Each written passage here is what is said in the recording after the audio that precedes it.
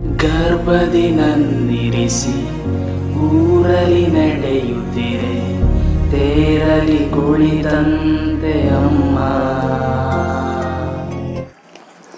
ಎಲ್ರಿಗೂ ನಮಸ್ಕಾರ. ನೀವು ನೋಡ್ತಾ ಇದ್ದೀರಾ ಲಕ್ಕೇಶ್ ವ್ಲಾಗ್ಸ್ ಯೂಟ್ಯೂಬ್ ಚಾನಲ್. ತುಂಬ ಜನ ನನಗೆ ಕೇಳ್ತಾ ಇದ್ದೀರಿ, ಬ್ರೋ ಯಾವ ರೀತಿ ನೀವು ಕವರ್ ಸಾಂಗ್ಸ್ಗಳು ಮಾಡ್ತೀರಾ, ಎಷ್ಟೊತ್ತಿಗೆ ರೆಕಾರ್ಡ್ ಮಾಡ್ತೀರಾ ಅಂತ ತುಂಬ ಜನ ಕೇಳ್ತಾರೆ. ಆ ಒಂದು ಕಾರಣಕ್ಕೆ ಕಂಪ್ಲೀಟಾಗಿ ಇವತ್ತಿನ ವಿಡಿಯೋದಲ್ಲಿ ನಾನು ಯಾವ ರೀತಿ ಕವರ್ ಸಾಂಗ್ಸ್ ಮಾಡ್ತೀನಿ, ಯಾವ ರೀತಿ ಸೆಟಪ್ ಮಾಡ್ಕೊಳ್ತೀನಿ ಅನ್ನೋದನ್ನ ಈ ಒಂದು ವಿಡಿಯೋದಲ್ಲಿ ತಿಳಿಸ್ಕೊಡ್ತೀನಿ.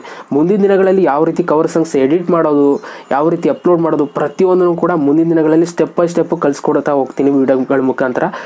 ಇವತ್ತು ಸದ್ಯಕ್ಕೆ ನನ್ನ ಸೆಟಪ್ನ ತಿಳಿಸ್ಕೊಡ್ತಾ ಹೋಗ್ತೀನಿ, ಯಾವ ರೀತಿ ರೆಕಾರ್ಡ್ ಮಾಡ್ತೀನಿ, ಎಷ್ಟೊತ್ತು ರೆಕಾರ್ಡ್ ಮಾಡ್ತೀನಿ ಅನ್ನೋ ಒಂದು ಡೀಟೇಲ್ಸ್ನ ನಾನು ಇವತ್ತಿನ ವಿಡಿಯೋದಲ್ಲಿ ತಿಳಿಸ್ಕೊಡ್ತಾ ಹೋಗ್ತೀನಿ.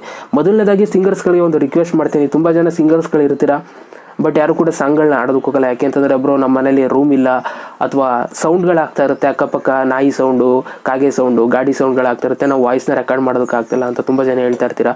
ಸೊ ನಿಮ್ಗಳಿಗೆ ಒಂದು ರಿಕ್ವೆಸ್ಟ್ ಮಾಡ್ತೀನಿ, ಏನಂತಂದರೆ ಆದಷ್ಟು ನೈಟ್ ಟೈಮ್ ರೆಕಾರ್ಡ್ ಮಾಡಿ. ಯಾಕೆಂತಂದರೆ ನೈಟ್ ಟೈಮ್ ಎಲ್ಲ ಒಂದು ಸರೌಂಡಿಂಗ್ಸಲ್ಲೂ ಕೂಡ ಸೈಲೆಂಟಾಗಿರುತ್ತೆ ತಾನೆ.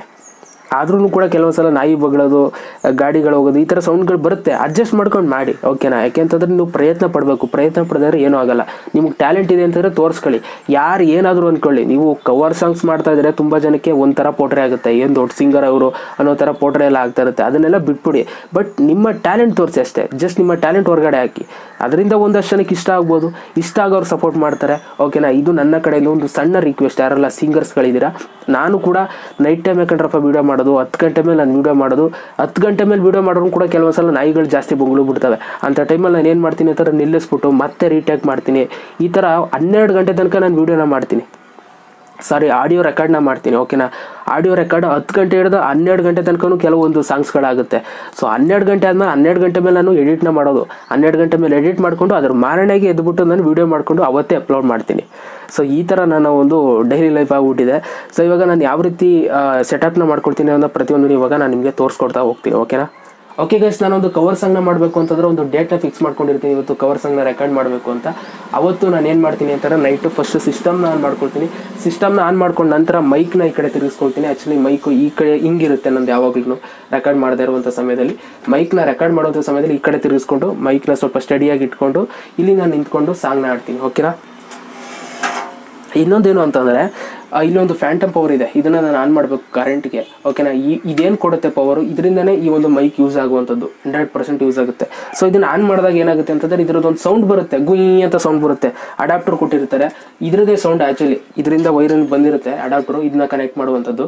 ಅದರಿಂದ ಇದು ಗುಯ್ ಪೈ ಅಂತಂದರೆ ಇದರಿಂದ ನಾನು ರೆಕಾರ್ಡ್ ಹೋಗಿ ನೀಟಾಗಿ ಆಗಲ್ಲ ನನ್ನ ವಾಯ್ಸು. ಅದಕ್ಕೋಸ್ಕರ ನಾನು ಏನು ಮಾಡ್ತಾ ಇದ್ದೀನಿ ಅಂತಾರೆ ಇತ್ತೀಚಿನ ದಿನಗಳಿಂದ ಜಸ್ಟ್ ಇದನ್ನು ನಾನು ಈಚೆ ಇಟ್ಬಿಡ್ತೀನಿ, ಓಕೆನಾ. ಡೋರಿಂದ ಆಚೆ ಇಟ್ಬಿಡ್ತೀನಿ. ಎಲ್ಲನೂ ಕೂಡ ಡೋರಿಂದ ಆಚೆಗೆ ಕರೆಂಟ್ದು ಏನೇನು ಐಟಮ್ಸ್ಗಳಿದ್ದಾವೆ ಪ್ರತಿಯೊಂದರೂ ಡೋರಿಂದ ಆಚೆ ಇಟ್ಬಿಟ್ಟು ಡೋರ್ನ 90% ಕ್ಲೋಸ್ ಮಾಡ್ತೀನಿ. ಯಾಕೆ ಅಂತಂದರೆ ನಿಮ್ಗೆ ಗೊತ್ತಿರೋದೆ ಫುಲ್ಲು ಕ್ಲೋಸ್ ಮಾಡೋಕ್ಕಾಗಲ್ಲ. ಯಾಕೆಂತಂದರೆ ಇದ್ರ ವೈರ್ಗಳೆಲ್ಲ ಬಂದಿರುತ್ತೆ ಈಚೆಗೆ, ಅದಕ್ಕೋಸ್ಕರ ನಾನು ಕ್ಲೋಸ್ ಮಾಡೋದಕ್ಕಾಗಲ್ಲ. ಹಿಂಗೆ ಮಾಡ್ಕೊಂಡು ನಂತರ ನಾನು ವಾಯ್ಸ್ನಲ್ಲಿ ರೆಕಾರ್ಡ್ ಮಾಡ್ಕೊಳ್ತೀನಿ ಕಣ್ರಪ್ಪ. ಇದರಲ್ಲಿ ಒಂದು 10 ಗಂಟೆ 11 ಗಂಟೆ ನಾನು ಇದರಲ್ಲಿ ವಾಯ್ಸ್ನ ರೆಕಾರ್ಡ್ ಮಾಡುವಂಥದ್ದು. ಇದರಲ್ಲಿ ರೆಕಾರ್ಡ್ ಮಾಡಿದ ನಂತರ ಓಕೆನಾ ಇಲ್ಲಿ ಬರುತ್ತೆ, ಎಲ್ಲ ಸಾಂಗ್ಸ್ಗಳು ಬರುತ್ತೆ, ಓಕೆನಾ. ನಾನು ಏನು ರೆಕಾರ್ಡ್ ಮಾಡಿರ್ತೀನಿ ವಾಯ್ಸು ಅದು ಇಲ್ಲಿ ಬರುತ್ತೆ. ಯಾವ ರೀತಿ ರೆಕಾರ್ಡ್ ಮಾಡ್ಕೊಳ್ತೀನಿ ಅಂತ ಇವಾಗ ಸಿಂಪಲಾಗಿ ತೋರಿಸ್ತಾ ಹೋಗ್ತೀನಿ. ಆ್ಯಕ್ಚುಲಿ ಇದು ಯಾವುದೋ ಬೇರೆ ಫೋಲ್ಡರ್ ಓಪನ್ ಮಾಡಿದೆ. ಇವಾಗ ಅಡಾಸಿಟಿ ಒಂದು ಅಪ್ಲಿಕೇಶನ್ ಅಂತ ಇರುತ್ತೆ ಕಣ್ರಪ್ಪ. ಇದು ಫ್ರೀ ಸಾಫ್ಟ್ವೇರು. ನಾವು ಕವರ್ ಸಾಂಗ್ಸ್ಗಳನ್ನ ಮಾಡೋದಕ್ಕೆ ಇದ್ರ ಮುಖಾಂತರ ನಾನು ಕವರ್ ಸಾಂಗ್ಸ್ನ ಮಾಡುವಂಥದ್ದು.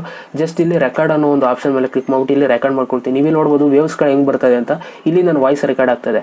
ಈ ಥರ ನಾನು ಮೊದಲು ಸಾಂಗ್ನ ರೆಕಾರ್ಡ್ ಮಾಡ್ಕೊಳ್ತೀನಿ, ಕವರ್ ಸಾಂಗ್ನ ಮಾಡ್ಕೊಳ್ತೀನಿ. ಈ ಥರ ಮಾಡ್ಕೊಂಡು ನಂತರ ನೀಟಾಗಿ ಎಲ್ಲ ಆಡಾದ್ಮೇಲೆ ಏನು ಮಾಡ್ತೀನಿ ಅಂತಂದರೆ ಫಸ್ಟು ಎಡಿಟಿಂಗ್ ಪ್ರೊಸೆಸ್ಗೆ ಹೋಗ್ತೀನಿ ನೆಕ್ಸ್ಟು, ಓಕೆನಾ.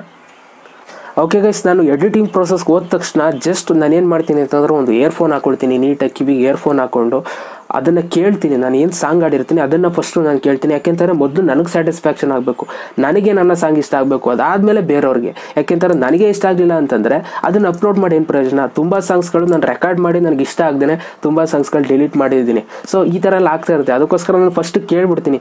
ಕೇಳಿ ನನಗೆ ಇಷ್ಟ ಆದಮೇಲೆ ನಾನು ಆ ಒಂದು ಸಾಂಗ್ನ ನಾನು ಯೂಟ್ಯೂಬ್ಗೆ ಅಪ್ಲೋಡ್ ಮಾಡೋದಕ್ಕೆ ಸಿದ್ಧನಾಗ್ತೀನಿ, ಓಕೆನಾ. ಇದು ನನ್ನ ಒಂದು ಪ್ರೊಸೆಸ್. तेरी तक है तुझ पे ही तो मेरा हक है, इश्क मेरा तू भी शक है, तुझ पे ही तो मेरा हक है, साथ छोड़ूंगा ना तेरे पीछे आऊंगा, छीन लूंगा या खुदा से मांग रंग लाऊंगा तेरे नाल तकदीर। ಸೊ ಈ ಥರ ನಾನು ಫಸ್ಟ್ ಸಾಂಗ್ನ ಕೇಳ್ಕೊಡ್ತೀನಿ. ಸಾಂಗ್ ಇಷ್ಟ ಆಯ್ತಾ, ಓಕೆನಾ, ನಾನು ಎಕ್ಸ್ಪೋರ್ಟ್ ಮಾಡ್ಕೊಳ್ತೀನಿ, ಸಾಂಗ್ MP3 ಸಾಂಗ್ ಸೇವ್ ಮಾಡ್ಕೊಳ್ತೀನಿ. ಅದಾದಮೇಲೆ ನೆಕ್ಸ್ಟ್ ವೀಡಿಯೋ ಪ್ರೊಸೆಸ್ಗೆ ಹೋಗ್ತೀನಿ. ವೀಡಿಯೋ ಪ್ರೊಸೆಸ್ ಯಾವಾಗ ಅಂತಂದರೆ ನಾಳೆಗೆ, ಓಕೆನಾ. ಅವತ್ತು ಮಲ್ಕೊಬಿಡ್ತೀನಿ, 1 ಗಂಟೆ ಹಿಂಗೆ ಮಲ್ಕೊಬಿಡ್ತೀನಿ ಎಡಿಟ್ ಮಾಡಿಬಿಟ್ಟು. ನಾಳೆಗೆ ಎದ್ದುಬಿಟ್ಟು ಏನು ಮಾಡ್ತೀನಿ ಅಂತಂದರೆ 10 ಗಂಟೆ ಹಂಗೆ ರೆಡಿ ಆಗ್ತೀನಿ, ಓಕೆನಾ. ಯಾಕೆ ಅಂತಾರೆ 10 ಗಂಟೆಲಿ ತುಂಬ ಬಿಸಿಲು ಬರುತ್ತೆ, ಓಕೆನಾ. ಬಿಸಿಲು ಬಂದಾಗ ವೀಡಿಯೋ ಕ್ವಾಲಿಟಿ ತುಂಬ ಚೆನ್ನಾಗಿ ಬರುತ್ತೆ ಅಂದ್ಬಿಟ್ಟು ಆ ಟೈಮಲ್ಲಿ ನಾನು ರೆಡಿಯಾಗಿ ವೀಡಿಯೋ ರೆಕಾರ್ಡ್ ಮಾಡ್ಕೊಳ್ತೀನಿ. ಯಾವ ರೀತಿ ಅಂತಂದರೆ ಈ ಕ್ಯಾಮ್ರಾ ನಾನು ಇಲ್ಲಿ ಇಡ್ತೀನಿ, ಓಕೆನಾ. ಇಲ್ಲಿ ನಾನು ಬಲಗಡೆ ಇಡ್ತೀನಿ, ನಾನು ಟೆಕ್ನಾಲಜಿ ವೀಡಿಯೋಸ್ ಮಾಡ್ತಾ ಇರ್ತೀನಿ. ಆ ಪ್ಲೇಸಲ್ಲಿ ಇಟ್ಬಿಟ್ಟು ನಾನು ಜಸ್ಟ್ ಏನಂತಂದರೆ ಸಾಂಗ್ ಪ್ಲೇ ಮಾಡ್ತೀನಿ. ಇಲ್ಲಿ ಸಾಂಗ್ ಪ್ಲೇ ಮಾಡ್ಬಿಟ್ಟು ಅದಕ್ಕೆ ಸಿಂಕ್ ಮಾಡ್ತೀನಿ ಅಷ್ಟೇ, ಬಾಯಲ್ಲಿ ಸಿಂಕ್ ಮಾಡ್ತೀನಿ. ಆ ಸಿಂಕ್ ಮಾಡಾದ್ಮೇಲೆ ಅದನ್ನು ಎಡಿಟ್ ಮಾಡ್ಕೊಳ್ತೀನಿ. ಯಾವ ರೀತಿ ಅಂತಂದರೆ ಇವಾಗ ಒಂದು ಸಾಂಗ್ ಪ್ಲೇ ಮಾಡ್ತೀನಿ, ನಾನು ಆಡಿರುವಂಥ ಸಾಂಗ್ ಯಾವ ರೀತಿ ಸಿಂಕ್ ಮಾಡ್ತೀನಿ ಅಂತ ನೀವೇ ನೋಡ್ಕೊಳ್ಳಿ.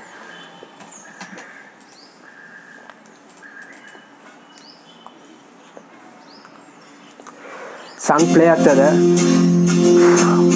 2 ವೀಡಿಯೋ ಮಾಡ್ಕೊಳ್ತೀನಿ. ಇದೇ ಥರ 2 ವೀಡಿಯೋ ಮಾಡ್ಕೊಳ್ತೀನಿ, 2 ಮಿಕ್ಸ್ ಮಾಡ್ತೀನಿ, ಓಕೆನಾ. ಫಸ್ಟ್ ಏನು ಅಂತಾರೆ, ನಮಗೆ ಲಿರಿಕ್ಸ್ ಗೊತ್ತಿರಬೇಕು, ಇಲ್ಲ ಥರ ಸಿಂಕ್ ಮಾಡೋಕ್ಕಾಗಲ್ಲ, ತಲೆಯಲ್ಲಿ ಇರಬೇಕು ಲಿರಿಕ್ಸು.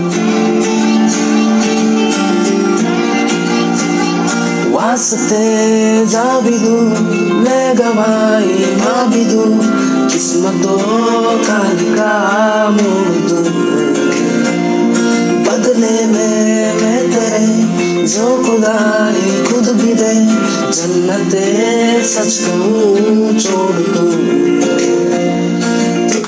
ಈ ಥರ ನಾನು ವಾಯ್ಸ್ನ ಸಿಂಕ್ ಮಾಡ್ಕೊಳ್ತೀನಿ ಕಣ್ರಪ್ಪ. ಸೊ ಈ ಥರ ಒಂದು 2 ವೀಡಿಯೋ ಮಾಡ್ಕೊಳ್ತೀನಿ. ನಾನು ಅವಾಗಲೇ ಹೇಳಿದಂಗೆ 2 ವೀಡಿಯೋ ರೆಡಿ ಮಾಡ್ಕೊಳ್ತೀನಿ. 2 ಕೊಲ್ಯಾಬ್ ಮಾಡ್ತೀನಿ. ಒಂದೇನಂತಂದರೆ ಫೇಸ್ ತೋರಿಸ್ತೀನಿ, ಒಂದು ವಿಡಿಯೋದಲ್ಲಿ ಒಂದು 3/4 ಭಾಗ ಫೇಸ್ನ ತೋರಿಸ್ತಾ ಇರ್ತೀನಿ, ಇನ್ನೊಂದು ವಿಡಿಯೋದಲ್ಲಿ ಮೈಕ್ ಕಡೆ ತಿರ್ಕೊಬಿಡ್ತೀನಿ, ಓಕೆನಾ. ಆ 2 ಕೊಲ್ಯಾಬ್ ಮಾಡಿದಾಗ ಏನಾಗುತ್ತೆ ಅಂತಂದರೆ ವೀಡಿಯೋ ಕ್ವಾಲಿಟಿ ತುಂಬ ಚೆನ್ನಾಗಿ ಬರುತ್ತೆ. ಕ್ವಾಲಿಟಿ ಅನ್ನೋದಕ್ಕಿಂತ ಎಡಿಟಿಂಗ್ ತುಂಬ ಚೆನ್ನಾಗಿ ಬರುತ್ತೆ, ನಿಮ್ಗೆ ನೋಡೋದಕ್ಕೆ ತುಂಬ ಇಷ್ಟ ಆಗುತ್ತೆ, ಓಕೆನಾ. ಕೆಲವೊಂದು ಸಲ ನನ್ನ ಸಾಂಗ್ ಇಷ್ಟ ಆಗಿಲ್ಲ ಅಂತರೂ ಕೂಡ ನನ್ನ ಎಡಿಟ್ಗೋಸ್ಕರ ತುಂಬ ಜನ ನೋಡ್ತೀರಾ. ಅದು ಆಗಬೇಕು ಅನ್ನೋ ಒಂದು ಉದ್ದೇಶಕ್ಕೋಸ್ಕರ ನಾನು 2 ಟೇಕ್ನ ಮಾಡಿಕೊಂಡು 2 ವೀಡಿಯೋ ಮಾಡಿಕೊಂಡು 2 ಕೊಲ್ಯಾಬ್ ಮಾಡ್ತೀನಿ. ನೋಡೋದಕ್ಕಾದ್ರೂ ಚೆನ್ನಾಗಿರಬೇಕು, ಓಕೆನಾ. ಅಕಸ್ಮಾತ್ ಏನಾದ್ರು ಸಾಂಗು ಚೆನ್ನಾಗಿದ್ದು ನೋಡೋದಕ್ಕೂ ಚೆನ್ನಾಗಿದ್ರೆ ಸೂಪರಾಗಿ ಹೋಗ್ಬಿಡುತ್ತೆ ನಿಮ್ಮ ವಿಡಿಯೋ. ಆ ಒಂದು ಕಾರಣಕ್ಕೆ ನಾನು 2 ಶೆಡ್ಯೂಲ್ನ ಮಾಡ್ಕೊಂಡು 2 ವೀಡಿಯೋ ಮಾಡ್ಕೊಳ್ಳುವಂಥದ್ದು. ಈ ಥರ ನಾನು ಸಾಂಗ್ನ ರೆಕಾರ್ಡ್ ಮಾಡಿಕೊಂಡು ಅದರ ಮಾರನೇ ಗೆದ್ದು ವೀಡಿಯೋ ಸಾಂಗ್ನ ಮಾಡ್ಕೊಳ್ತೀನಿ, ಓಕೆನಾ.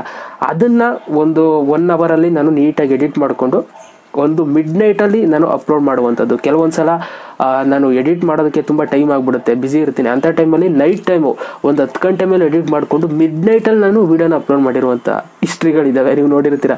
ತುಂಬ ಸಾಂಗ್ಸ್ಗಳನ್ನ ನಾನು ಮಿಡ್ನೈಟಲ್ಲಿ ಅಪ್ಲೋಡ್ ಮಾಡಿದ್ದೀನಿ. ಯಾಕೆ ಅಂತಂದರೆ 10 ಗಂಟೆಯಿಂದ ವೀಡಿಯೋ ಎಡಿಟ್ ಮಾಡ್ತೀನಿ, ಓಕೆನಾ. ವೀಡಿಯೋ ರೆಕಾರ್ಡ್ ಮಾಡ್ಕೊಂಡಿರ್ತೀನಿ ಬೆಳಗ್ಗೆನೆ, ಅದನ್ನು ನೈಟ್ ಕೂತ್ಕೊಂಡು 10 ಗಂಟೆಗೆ ರೆಕಾರ್ಡ್ ಮಾಡಿ ಅಂತಂದರೆ ಎಡಿಟ್ ಮಾಡಾದ್ಮೇಲೆ ಯೂಟ್ಯೂಬ್ಗೆ ಅಪ್ಲೋಡ್ ಮಾಡಿ ಅದಕ್ಕೆ ಸಬ್ ಟೈಟಲ್ಸ್ ಹಾಕ್ತೀನಲ್ಲ, ಅದಕ್ಕೋಸ್ಕರ ಟೈಮ್ ಆಗುತ್ತೆ. ಅದಕ್ಕೋಸ್ಕರ ನಾನು ಮಿಡ್ನೈಟಲ್ಲಿ ಇಡ್ತೀನಿ, ಓಕೆನಾ. ಮಿಡ್ನೈಟಲ್ಲಿ ವ್ಯೂವರ್ಸ್ಗಳು ನೋಡ್ತಾರಲ್ಲ, ಅದು ಒಂಥರ ಬೇರೆ ರೀತಿ ನಮ್ಗೆ ಖುಷಿ, ಒಂಥರ ವೆಯ್ಟ್ ಮಾಡಿ ನೋಡ್ತಾರಲ್ಲ, ಅದೊಂಥರ ಖುಷಿ ಕೊಡುತ್ತೆ.